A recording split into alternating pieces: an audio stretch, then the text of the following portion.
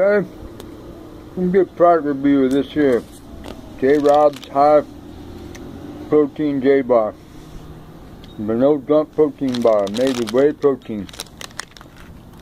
It says here it's got no soy protein, no gluten, no glycerin, no maltitol, no acetylcholine K, no aspartame, no hydrogenated oils, no artificial sweeteners, no trans fat.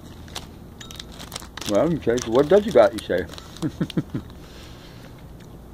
Organic almond butter, organic agave syrup, whey protein, crisp, whey protein concentrate, tapioca starch, calcium carbonate, sunflower lecithin, whey protein isolate, xylitol, cocoa powder, gum, Arabic almonds, natural flavors, and sea salt. Contains milk byproducts and tree nuts.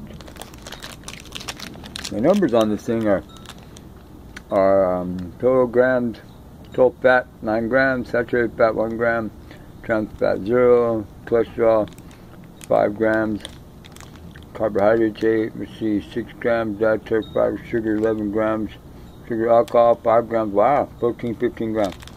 Well, look at this Fudge Brownie. Oh, looks like a Fudge Brownie. Kind of hard though. Got from the church the other day. Tastes like a Fudge Brownie, good. I'm a little run down right now, but give me a little boost of something. Kind of hard to eat. But then all these protein bars, they taste like cardboard or something. Like chewing on a piece of plywood.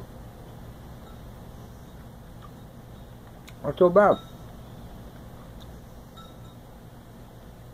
Not so bad. I would chew though. Probably if you had teeth, you know what I'm saying? Anyway, it tastes like a Fudge Brownie. But it tastes like, it has the consistency of all them other protein bars, you know, hard and crumbly and weird. But this one tastes better. JayBar, high protein bar.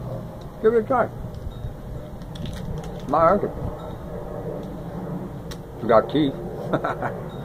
This is me, Brian. Thank you.